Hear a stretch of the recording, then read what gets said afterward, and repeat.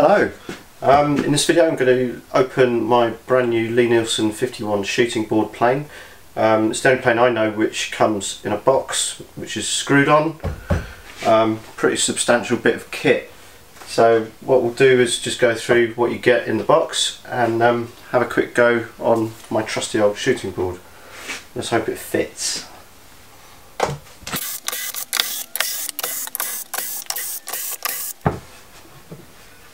Okay. Inside we've got some information.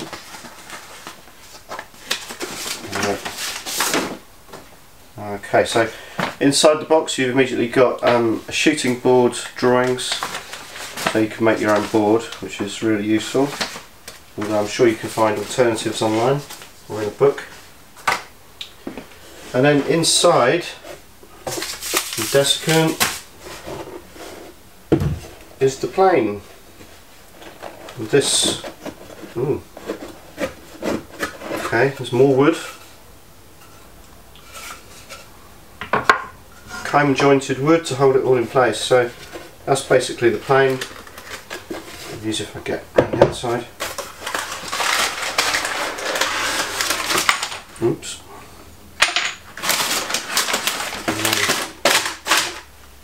There you go. So that's the lie-nielsen No. 51. This is a right-handed one. The observant amongst you will realise that I'm left-handed mainly. This is a left-handed Rubo bench, and funnily enough I've always used the shooting board right-handed, so I went for the right-handed. It just, for some weird reason, I'm obviously not 100% left-handed, but it just feels easier to push with my right. Why that is, I don't know. Maybe it's because I'm holding the workpiece with my left hand. I have no idea. Anyway, so I've gone for the right one. This is my old shooting board. It's based on Robert Waring's design in his book, although it's not exactly the same. It's got a wear strip and then an adjustable fence. So this is not ideally set up for my bench. I've had this for a number of years. It works really well. But it just needs, I think, the strip. If I move it to the other side, then I can put it in here so that I can have the plane on the bench side. But for the moment I'm going to have to put it around this way. Before we go to the shooting board, let's have a look at the plane specification. It's got a skewed blade which is 2 3/8 inches wide with a 25-degree primary bevel, to which you can then add a 30-degree secondary bevel. It has an A2 cryogenically treated blade which is double tempered steel. The body is 15 inches long by 3 9/6 inches wide and has a shoulder height of 2 1/8 of an inch and made from stress relieved cast ductile iron. The plane has a bedrock adjustment and it has an 1/8 inch thick chip breaker and a manganese bronze cap. The sole and side are machined by a surface grinder, so they are flat and square within about 1.5 thou. Okay, so I've got the shooting board in the tail vise on the bench here using the dogs. Holds it quite nicely. This is a piece of ash. I think this is square from what I measured a minute ago. I've not used this at all yet, so let's adjust it. I believe it should be ready to use out of the box. It's a very heavy plane, that's for sure. I'll just get a slither of wood. Okay, so I found this off-cut wood. Let's just see.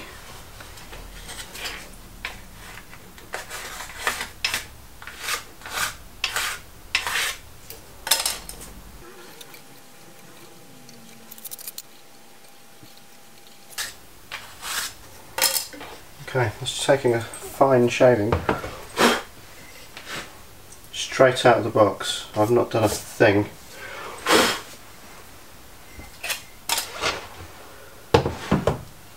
See how it fits on here. So you can see how this is awkward for a left-handed person, well, even for a right-handed person, for anybody to do it this way around. So I need to turn this around at some point.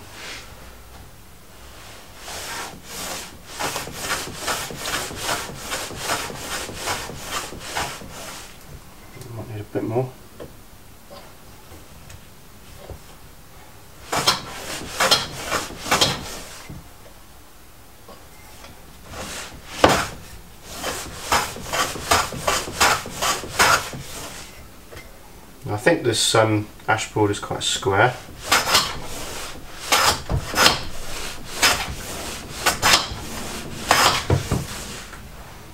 Yeah. Well, you can see how fine the shavings are.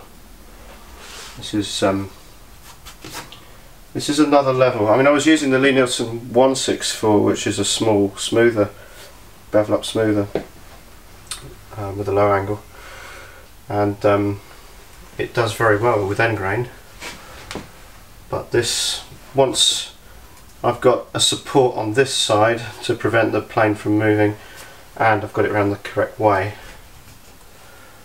I think this will be fantastic. Not bad. Ugh, for a first go. Look at that.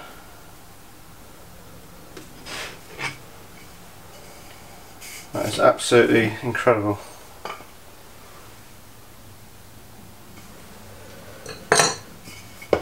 Wow.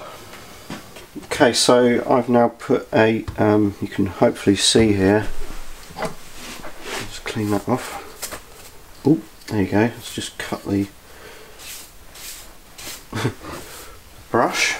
Now put a 30°, sharpened it to 30 degrees, because the when the blade comes, it comes with just a 25° primary grinding, so you have to put on a secondary bevel, and that's now at 30 degrees, and I've done that with the scary sharp method on my plating glass. So now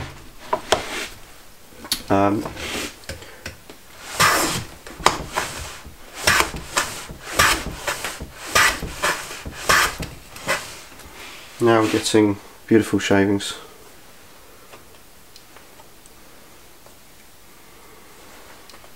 No problems at all, and an excellent finish as well. So that's it, the Lie-Nielsen 51 shooting board plane. It is a phenomenal piece of equipment and a lot easier to shoot with than a conventional plane.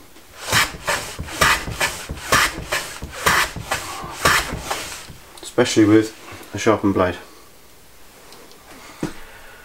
Okay, that's the Lie-Nielsen 51 shooting board plane. As much as I've tested it, I haven't used it in any great depth yet, but hope to do so soon. I'd like to make a new shooting board to replace this old one. I may come back and do a follow-up video on that, but I think, yes, it's expensive, however it's a lot easier to use than a conventional hand plane, and the weight of it, and the fact that the blade can be sharpened as you would do for a normal hand plane, so it's just a basic 30° secondary bevel.